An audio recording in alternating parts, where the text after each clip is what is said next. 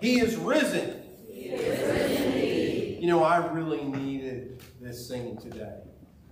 We've been talking about resurrection all week. We've been losing members of our church. We had Norma Miller's mother who passed. But what a great and uplifting morning we're having with this beautiful music. And now let's hear what God has for us. We gathered together this Easter Sunday to celebrate the resurrection of Jesus Christ. All around the world, Christians are coming together to remember the fact that when they got there, there was no stone in front of the tomb. The tomb was empty, and Jesus was alive. It is good, though, on Easter for us to remember something that sometimes we overlook. Sometimes we forget. You see, when Jesus died, it was, the world thought, a big defeat, a terrible defeat. The Messiah had humiliatingly died on a cross. And everyone in the world thought that Jesus had lost. But what turned out on Easter when they got there and saw that the stone was rolled away to be perhaps the greatest comeback in history. And that's what we want to talk about today, great comebacks. Now, if I move into the sports world, what would be the greatest comeback you ever witnessed? Warriors 3-1 lead. Warriors coming back? No, when they lost. I'm thinking, unfortunately, my wife is a big North Carolina fan. I'm thinking only back to the NCAA tournament just a few days ago. Kansas was behind by, what, it was 16 points at the end of the first half. The biggest comeback ever. Kansas came back and defeated North Carolina 72-69 in the NCAA tournament. But I've got to say, any sports-oriented comeback we've ever seen pales in comparison to what happened on that Easter Sunday. It pales.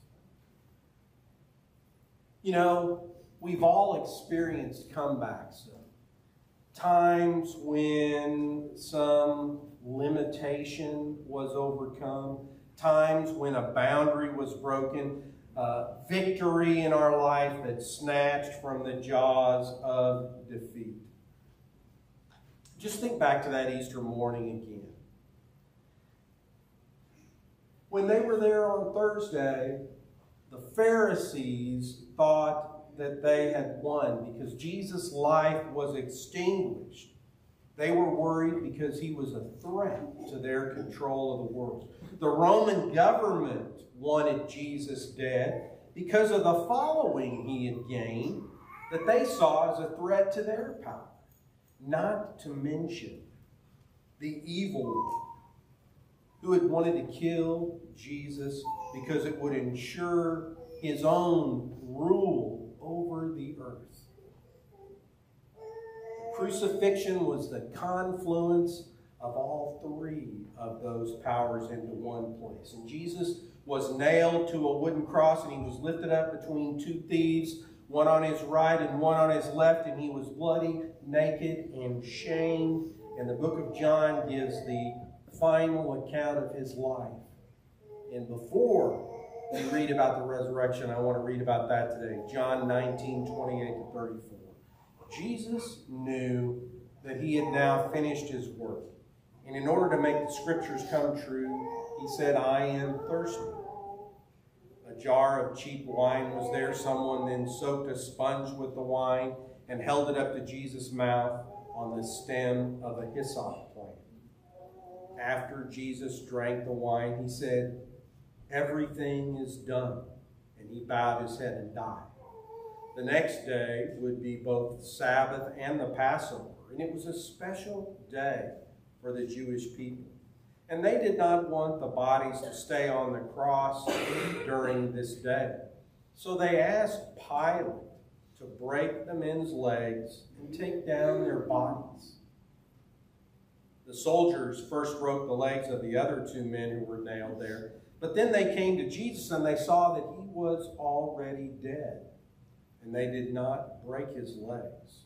One of the soldiers stuck his spear into Jesus' side, and blood and water came out.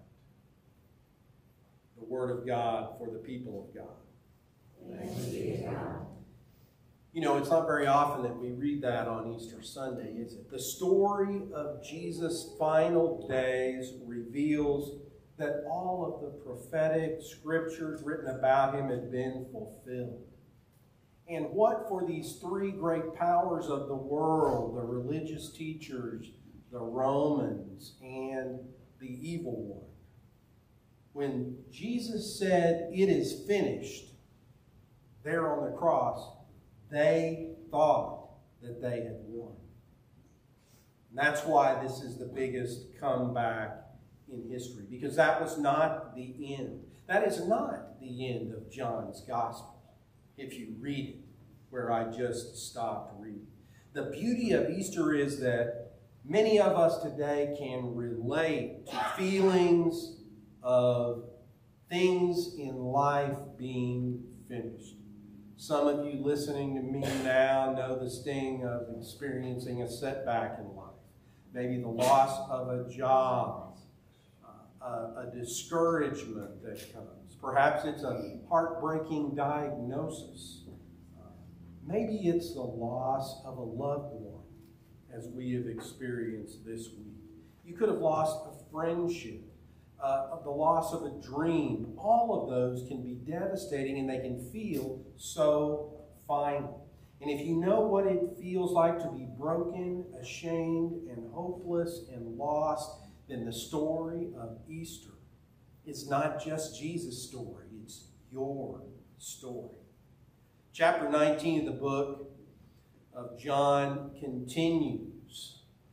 It continues for 2 more chapters. When Jesus says it is finished, what he really means is all of these wonderful prophecies about me are finished. Now it's time for the real story to begin. No matter how dark the present may seem to you, the hope of Easter is that nothing is ever over until Jesus says it's over. Jesus' setback was a great comeback, a great and holy comeback.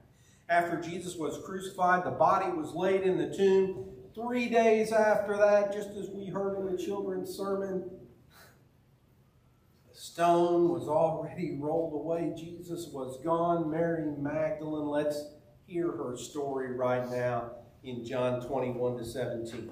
Mary Magdalene stood crying outside the tomb. She was still weeping when she stooped down, and she saw 2 angels inside the tomb.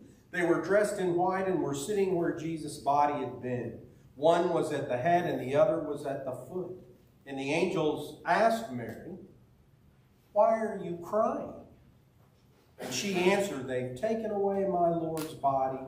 I don't know where they have put it." As soon as Mary said this, she turned around and she saw Jesus standing there. But she didn't know who he was. Jesus asked her, "Why are you crying? What are you looking for?" She thought he was the gardener. So she said, "Sir, if you've taken his body away, please tell me so I can go and get it." And then Jesus said to Mary, Rabboni. The Aramaic word Rabboni means teacher. Jesus told her, "Don't hold on to me. I've not yet gone to the Father, but tell my disciples I'm going to the one who is my Father and my God, as well as your Father and your God." The word of God for the people of God. Thanks be to God. Against all odds, the tomb is empty. Of course, Mary believes that somebody came and stole the body until she recognizes Jesus and calls him the Rabbi. That is a comeback. That's a lot bigger than, Kansas and North Carolina. That is a comeback. The truth is that Jesus' death on the cross was not a setback like everyone in the world back then thought it was. Instead, it was the necessary work for Jesus to make a holy comeback. And when he did that, he defeated sin and death forever, once and for all. When Mary finally recognizes Jesus, she grabs him in excitement and she does not want to let him go. But Jesus goes on. Jesus tells her that his work is not finished yet, that there is more to be done. And she is to go and tell others what has happened. And she does.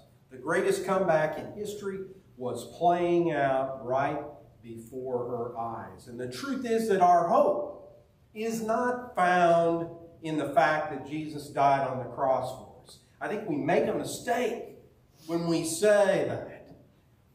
You know where our hope is found? It's found in the fact of Easter, that Jesus was raised from the dead. He is alive.